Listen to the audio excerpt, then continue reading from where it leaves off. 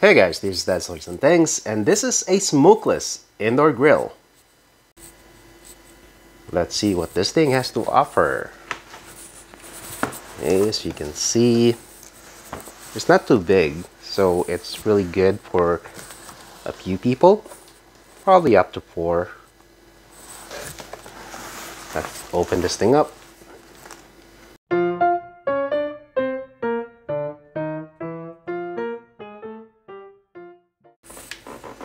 Oh, look what we have here.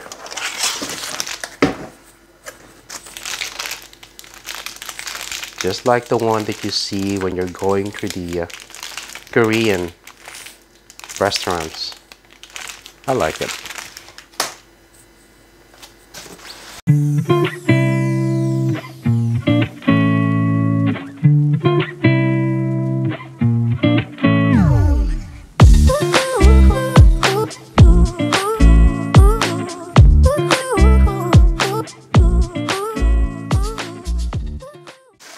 And this is the actual grill. Let's put that in there. Okay, so this is the actual grill surface. Now, because of the way this thing is designed, you're not going to have a lot of surface for grilling meat. And half of it would be for vegetables, seafood, and which is what I like, and that's why I chose this particular design. Now, let's see. You got about 13 3/4 grilling surface. The length, the width is about 8 inch. One at the side, it's about 7 by 8, and then the other side would be 6 3/4 by 8. So normally I would clean this first with warm water before first use, and I'd probably put a butter in it before my first use. Okay, here you can see here, this is the heating element and the control. What do I have here? Oh, so this thing has a fan,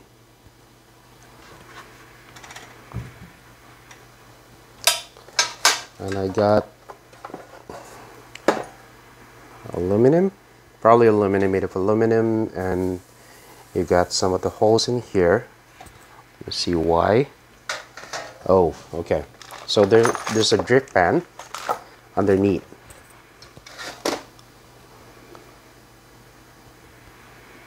And I've used a similar product in the past. And normally what you would do, so it doesn't have a lot of smoke, is put water in here. And I'm gonna do the same with this one. Here. And there's your bottom. Oh, now, okay, now I see. This thing is a fan. You can see, I don't know if you can see that, this thing rotates. I don't know how this thing will work and how it's gonna extract or prevent the smoke, but we'll see. We'll see. So if you're gonna put it back together, it's gonna be like this. Oh, this is the missing part that I'm looking for.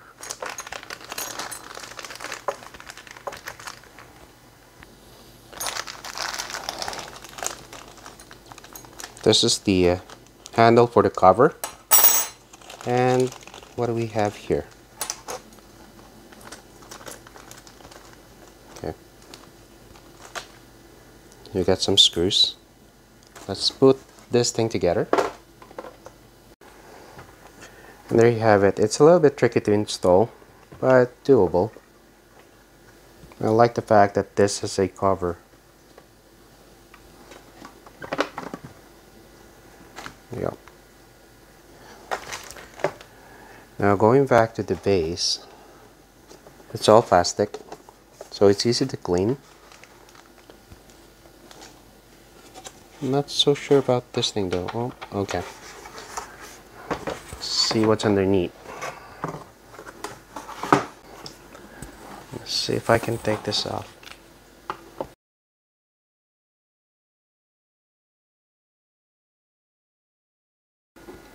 Why am I removing this? I don't know. I just turned it over and I saw this. So what is this, a battery? No, it's just a cover. Oh.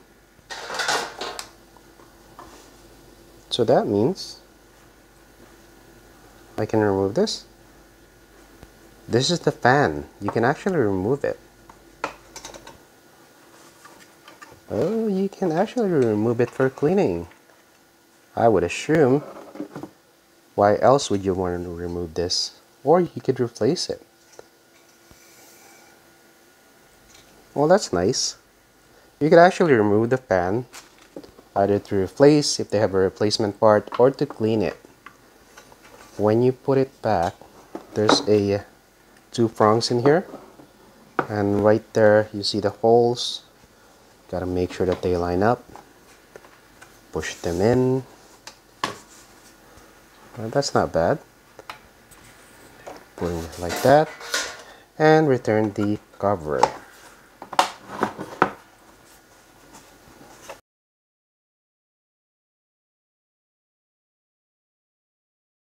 Put the screw back in. I assume you don't want to do this a lot of times because this screw is gonna strip. It's only going into a plastic. So yeah, don't do this when you don't need to. Okay, underneath you got some pads in here so it doesn't slip. So that's good. You got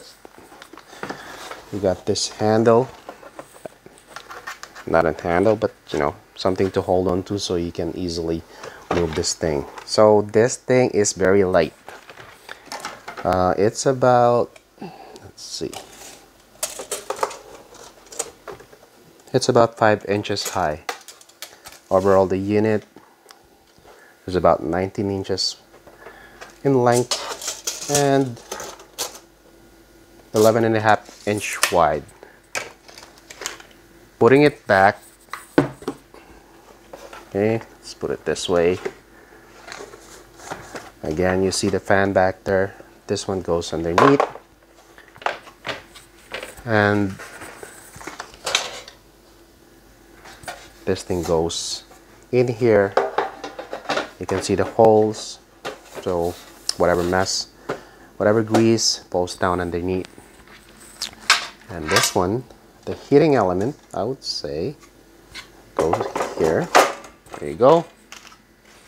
Fit like a globe. And here,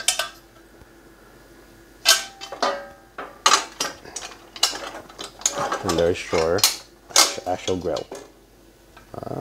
Is there something happening down here? No. It's good. And there you go. This is not going as smoothly as I want. Why? No, there's nothing that's actually preventing it, but I think you can put it either way. Okay, you can put it either way. Yeah, you can put it either way. Now, for some reason, one of the side is taller. As you can see, it's not flush. Oh, there you go. And you got the handle here, so it's easy to lift. And there you go. And final touch, the cover. Of course, this thing's not gonna work without a plug, so I'm gonna plug it.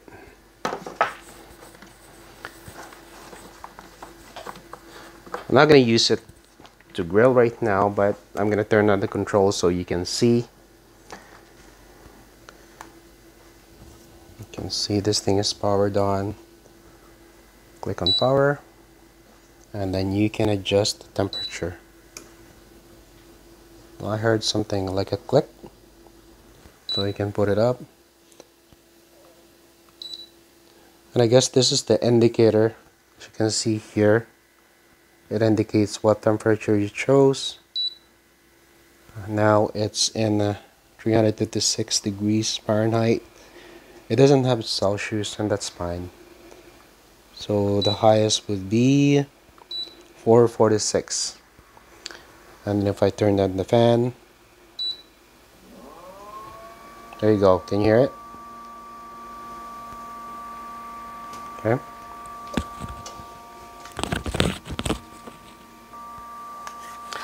Okay.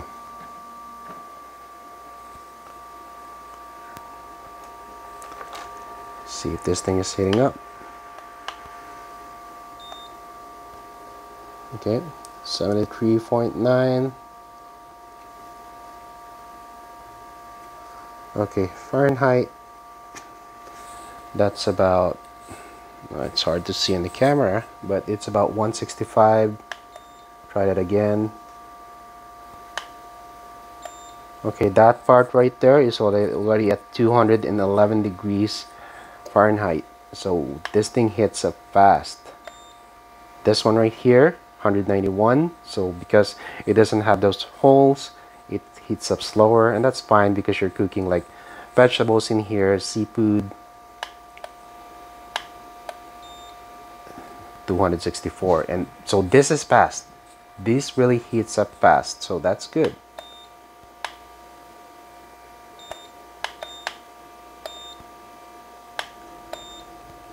$284. Matter, not even minutes, seconds. So let me turn this off. Turn the fan off. There you go. And there's the Smokeless in their grill. This one is called Right, as you can see, but we all know that this is just a logo that they put in. I think for the most part the design is similar to what we see on the others. You got a pan that extracts the smoke. I was trying to see if there's smoke, but you know, there's really no way that this thing can actually remove all the smoke. I've had several of this. It will reduce it enough so that you can enjoy it indoors, but it's not gonna be 100% smoke free. You got to make sure that at the bottom you put water on the fan. If you don't, there's still gonna be a lot of smoke. And there you go. Once again, thank you for watching, and please don't forget to click that like, share, subscribe, and hit that notification bell for more of my videos. And let me know in the comments what you think about this particular product, if you used it before, if you used something similar, different brand, but you know, the function is similar in a way or one way or the other. And if you like to see more of this type of videos, let me know as well. This is Stats and Toys. I do have a lot of toys, and I have a lot of things as well. And I will see you on my next video. Bye.